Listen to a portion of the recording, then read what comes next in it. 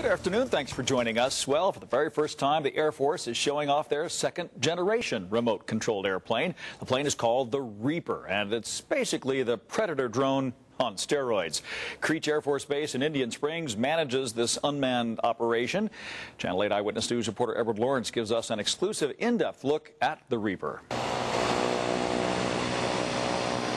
It's the most advanced killing machine the Air Force has, and there's no room on this plane for a pilot. You're looking at the first time the Air Force allowed our cameras to see the Reaper in action. The pilot flies the plane from a control room at Creech Air Force Base outside Las Vegas. The actual nuts and bolts of flying the airplane is obviously very different. There's no pulling 9Gs, there's no going supersonic. The military asked us to use only rank and first name to protect the pilot. Major Brian works here but can fly missions with one of these all over the world. The Reaper is the second-generation drone. The Predator came first. Used mainly for surveillance, the Air Force realized the Predator could also be a useful weapon.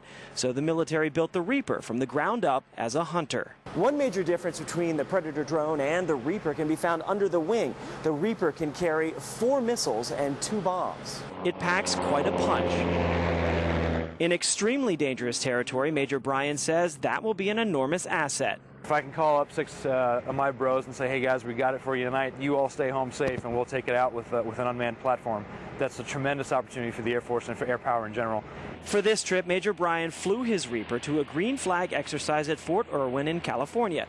It will join other Air Force planes and Army ground troops to practice working together. And it also gives everyone else an opportunity to see what the airplane can do. It's a very new capability. Not many people, most people akin it to it's just a big Predator. Well, it's not. This one will not only track its prey with radar, infrared, and specialized cameras. They can see our video, but also destroy the enemy while keeping the pilot out of harm's way.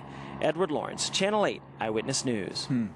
The Reaper is being used sparingly in the war on terror so far. Pilots at Creech Air Force Base are still testing the plane's limits and coming up with new uses for this remote aircraft.